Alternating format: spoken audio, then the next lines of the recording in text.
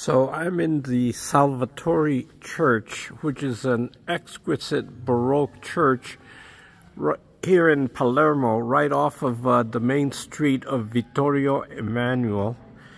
And this particular church isn't on anybody's radar. It's just, you know, had a little door. I decided to take a look, and lo and behold, this is an absolutely Baroque masterpiece in the middle of nowhere. Here's a little chapel with incredible works of art. And look at that ceiling, that dome ceiling.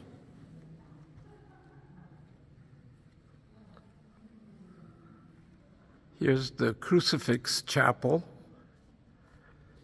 And here's the gorgeous altar.